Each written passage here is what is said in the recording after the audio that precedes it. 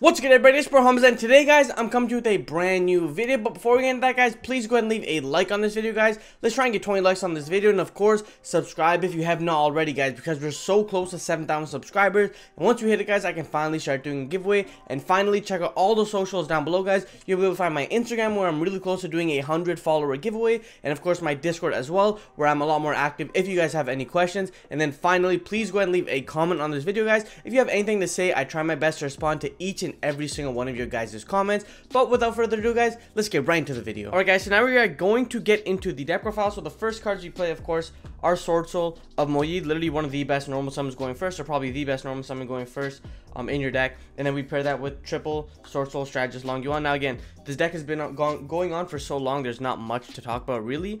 And then of course you play double Swordsoul of Taya. At this point you don't really play Taya at anything else, or you don't even mess with these ratios at all. And then to round it off, guys, we play our triple Swordsoul Ecclesia, or Incredible Ecclesia. I feel like this lineup is standard, this ratio is standard. There's nothing to change about this at all. This card's super broken when you go second. Taya's really OP when you have to do some other weird plays, or if you go second, you can just facilitate OTKs really powerfully. Long Yuan is just Long Yuan, he's absolutely insane. And then Moyi is Moyi. So that's it for the main deck Swordsoul cards, guys. Now moving on to the Tenyis. We play triple Tenyi Spirit Ashuna. Of course, it's the best. Then we play double Tenyi Spirit Vashuda. We play double Adhara, and then we play the one Mapura. So I'm sure that you guys are interested in my ratio. So triple Ashuna, it's pretty self-explanatory. It's the best card you want to see in your hand. It's how you facilitate a lot of Chao Fang plays, things of that nature. You just go special summon Chao Fang, or special summon Ashuna, link away into Monk, and then play through there. So double Vashuda and double Adhara, the way that it came up for me is that the Tenyis are really good going first, but into a cast cheer board, they're very underwhelming, especially when you go special Tenyi, link away, it gets banished. So you have to sacrifice the Tenyi to get the Vashuda effect live. And what they can do is they can just go ahead and banish the Monk what they summon. So I felt like it was a little weird, so I just wanted to have the ratios like this, especially because I wanted to make more space for tech cards of the format, or more board breakers in a sense. So that's why I decided to run my lineup like this. The only card that I may put to 3 is triple Adhara, just because it's really nice in the grind game, having an Ashuna special summon an Adhara, and then go Adhara and Long Yuan into a Yang Zing play like a Yazi. But apart from there though, I didn't really miss out on it too much, and it also allows my extra deck to be a lot more flexible, as you guys will see later on. And then the one Mapura was just a test. It was this or Shtana. Shtana is really good when you have blackout plays. You can go blackout, pop your Monk, and then pop 2, and then banish the Monk and reborn to pop again. So it's really good in that regard. The reason why I decided to put in Mapura though is I anticipate a lot of trap tricks and Labyrinth. And Labyrinth, they have a lot of targeted removal like Dogmatic Punishment, compulsory evacuation device, things of that nature. So Mapura basically says when a card or effect is activated that targets a non-effect monster, banish this card and negate it and destroy it. So it leaves your Monk on board. So not only does it do that, it also helps play around annoying cards as well. So if you go like special Tenyi, link away into Monk, they go compulse target the Monk, you can go banish Mapura, negate it, and then you can just continue playing from there. So it's really good in that regard. Will I change it moving forward? I'm not too sure right now, just because the Labyrinth cards, when they play the field spell, they can pop non-targeting, so there is an argument to be made for that case. But in my opinion, I think that Mapura is worth testing, especially it's a fire, so it gives you another attribute for the backseat spin with Taya. So you go like Taya spin, Heavenly Dragon Circle tribute to Moyi, things of that nature. So you'll get 2 spins at least going second, so it's really good in that regard also. So yeah, that's my Tenyi lineup, guys. It's not the heavier one, so I see a lot of people playing 3, 3, and then 3 in the 1. I decided to forego that just because I wanted more tech space. Being able to kind of sculpt my hands around it is very nice, especially if you can sequence your plays really well. That's really what Swordsoul thrives off of. And now getting on to the monster hand traps, guys, I'm playing triple Nibiru. Triple Nibiru, yeah, I'm playing triple Nibiru, and I'm playing triple Ash Blossom, and that's it for the monster hand traps. Now, Nibiru was okay for me, honestly. I sided it out a lot, and the reason for that is Nibiru is not good against Labyrinth. It's okay against trap tricks when they do like their wombo combo play. Branded, sometimes they don't even summon 5 times, similar to other decks of the format like Kashtira. I mean, game 1's Nibiru is really good, and the threat of Nibiru is very powerful as well, and the fear of unknown, so your opponent will never know if you actually have Nibiru. So the concept of Nibiru is really good. I feel like moving forward, you still need to play this card, just because of how good it is, being able to slap your opponent when they kind of overextend, when they try to go for game, and you're forcing a lot of their things as well. So that's why I feel like Nibiru is very good, if not a main deck 3 of, a side deck at least 2 of, at least. But again, he's shown. And then again, Ash Blossoms and FTK against Branded. I played, I believe it was 2 Branded. I played 2 Branded, and Ash Blossom went absolutely crazy for me there. Literally, there were boards where like if you can go special summon Ashuna, or like say for example you can go like special summon this normal summon the Ash, go into a Yazi play and continue playing. Against Branded, it's almost never worth it, because not only will they have something to stop your Yazi, but they'll also be able to have follow play for next turn, and Ash Blossom shuts off every single one of their cards. So again, yeah, they might have crossout, but it doesn't matter because you just play the odds. Their odds of drawing crossouts the same as you drawing Ash Blossom. So again, it's very powerful for me. Like, there were a lot of plays where, like, depending on what my hand was, I would literally just go like Shisha Blackout with an Ash Blossom in my hand. Didn't matter what they did, because I knew my Ash Blossom was going to protect me from cards like Crossroad Designator. I mean, sorry, not cards like Crossroad Designator, cards like Branded Fusion, Branded Opening, things of that nature. So again, very good. I wouldn't change these ratios, honestly. Maybe I would change the monster count, but I'll showcase it later. So that's it for the main deck monster hand traps. Now moving on to the spell cards, of course, we're playing triple Swordsoul Emergence, because why would I not play a Rhoda in my deck that literally manipulates the level, helps me OTK, things of that nature. And then we're playing triple Heavenly Dragonstroke. Now, Heavenly Dragonstroke is a very powerful card, so this is another reason why I decided to not play 3 Tenyis. So a lot of the lists that you see, let me just move Emergence off for you guys. A lot of the lists that you see, they'll be on like either triple Vashuda or they'll be on triple Adhara, and they'll play like that. So basically they'll have this and this with the Heavenly Dragon Circle, and then this will be the other card that they have. So they'll go like this. But the reason why I wanted triple Heavenly Dragon Circle is, again, like I said before, Traptrix is popular, Labyrinth is very popular. I want to open Heavenly Dragon Circle almost every single one of my hands. Literally, no matter what, I want to open it, because it prevents them from removing your monsters by a trap effect. It also helps you dodge a lot also, and it makes Mapura very powerful as well, because Mapura is literally the OP effect where, like, you go normal Moe, reveal a card, summon a token, do Heavenly Dragon Circle, tribute it, get Mapura, special Mapura because you just have a token in Mapura, then you go Mapura and Thing away into Baxia, shuffle them, you just kind of take apart their board, and it gives you very powerful follow-up play. Almost every single game that I lost against a back row deck, it would be because I didn't see Heavenly Dragon Circle. There was one funny instance where, like, I drew like 4 cards and I drew 3 Heavenly Dragon Circle, but that's like very instance based, variants and things of that nature. So yeah, I would just play these spell cards, leave it at that. If you want, I can definitely see you wanting to cut this card down just to kind of slim the deck up, go to 40. But I think that just having this and having the versatility of having Dragon Circle is very powerful. It does suck that it's not like a Worm card or like a Tenyi card or Swordsoul card, but it helps you get your Tenyis, non-effect monsters, stuff like that. Then moving on to some more spells, guys. Of course, we play Treble Book of Eclipse. Now, this card was the most underwhelming card for me. Again, we're anticipating a lot of Kashtira, but the funny thing is, not a lot of people are on Kashtira anymore, and if they are, you have other cards to kind of deal with Kashtira, especially if they just do Arise or Pass. So Book of Eclipse is okay.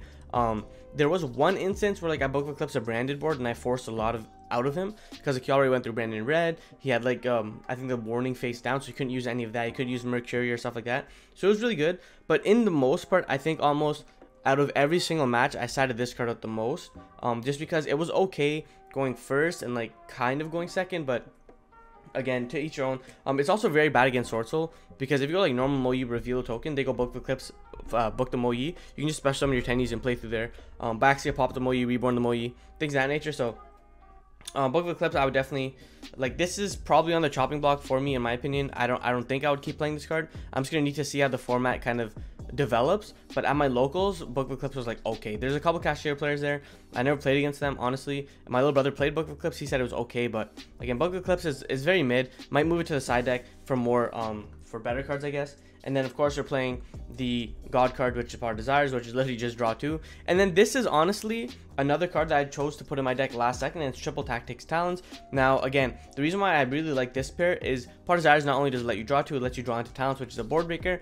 But again, when you go into my side deck patterns, I had 2 extra cards that I needed to remove for kind of like backward decks, or just to have in general against control matchups where like the combo cards like Book of Eclipse, Nibiru, Imperm aren't as good, and that's where I decided to put in the Talents in the main deck, just kind of steady it out. I am at a 42 card, so if you want, these are the 41st and 42nd cards, you can remove them and just play 40. But for me, Talents went absolutely crazy. Every single game I activate Talents, I won, being draw 2, being to take a monster as well, so it's really powerful in that regard.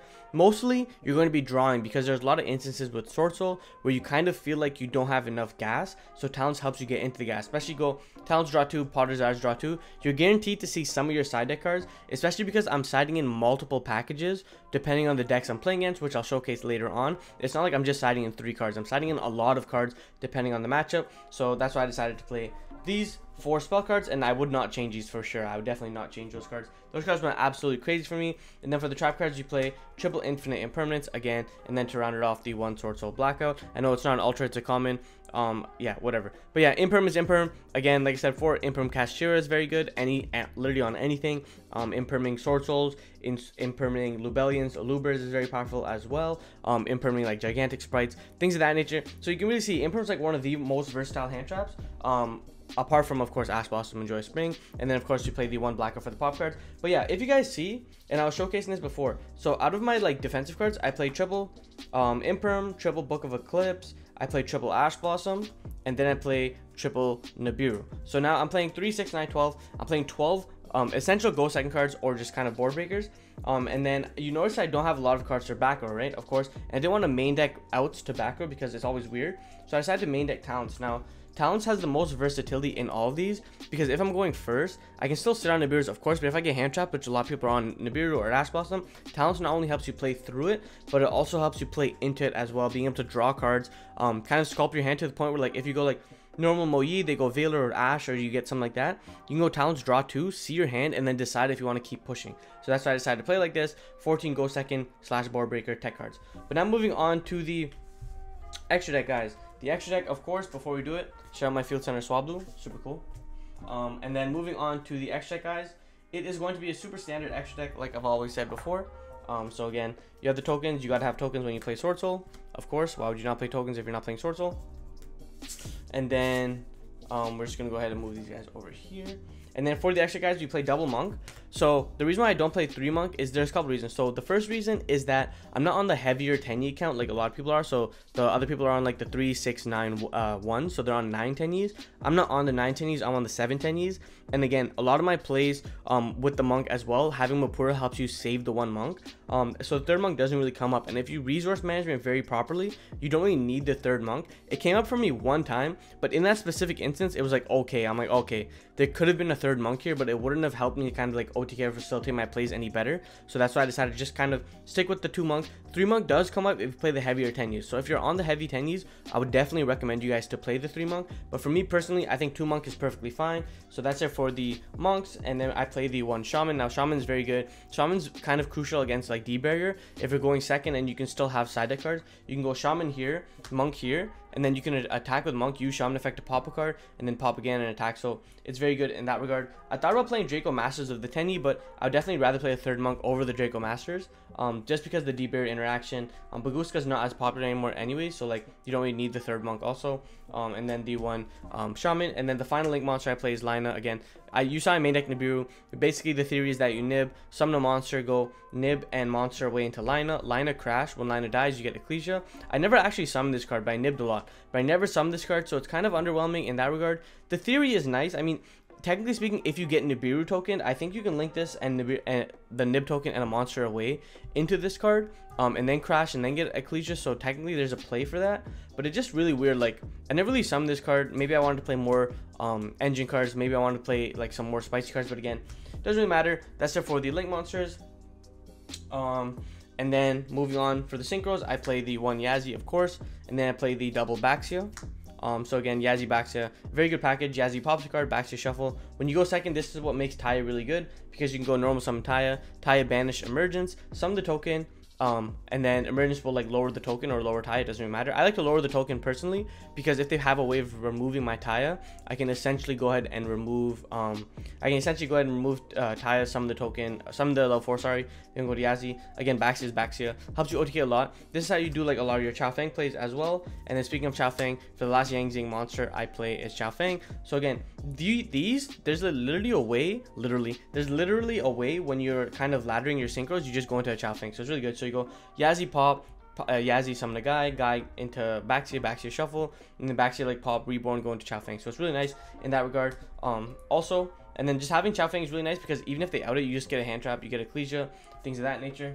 Really nice. Then moving on, we play double Shishao. Again, there's not much to say about this card. This card's like engaged in the deck. This card's really good. Effect Failure also. There are a lot of instances. Now, this card is very underrated. There are a lot of instances in a lot of decks and a lot of games where I would literally, during my opponent's turn, go Shishao, search Blackout, and then just pass with like 2 hand traps, and it was so much for my opponent to deal with. Like, they couldn't out it. So that's, I feel like Swordsoul is a very good deck, especially if you can pilot it correctly. But that's it for these guys. And then moving on, we play the 1 Draco Berserker because it's a very good card in the deck. Of course, it's just super generic removal. Tenyi's help you make it a lot, helps you out a lot of problematic monsters. His attack gain is permanent as well, so dealing with kind of annoying cards, it's really nice. Non-targeting banish as well. And then we played the 1 Adamantipator Dragite. Now, Dragite's the latest edition. I almost never played Dragite, but against branded post side, or even going on later, the only hard negate you have is Baron, so you want to end up on a Dragite as well if you can, being able to just prevent multiple spell cards from reacting. So just because Branded doesn't play a lot of board breakers, the cards kind of play through a lot of random stuff, so just having the Dragite as an additional negate is very powerful. And then moving on into the 10s, we have our Baron, our Chengying, and our Xixing Langyuan. So again, Baron is a very good card. You make this card almost always when you're going first because it helps you play around Nibiru. If you don't have this play, you kind of have to default into one of your other fallback plays, which is like the control play, stuff like that. And if you don't have that, you might have to push making Xixing Langyuan. There's one instance where I did the draw 2 play, but for a lot of the times making this card like turn 3, turn 4, turn 5 is very beneficial as well. And then Chengying, this is how you go for game. I only summoned Chengying once, but it was just like a nasty OTK. Summoned Baron a lot. Baron pop a card, attack for game, things of that nature. And then Xixing Langyuan is very good as well, especially against branded. You saw branded and lost. You banish a lot of their cards as well, so it's pretty good in that regard. And then we're just going to quickly get into the side deck, guys. So for the side deck, I decided to play, where is it? So I decided to play, when I go first, I would side in 1 Appointer, and I would side in triple D barrier.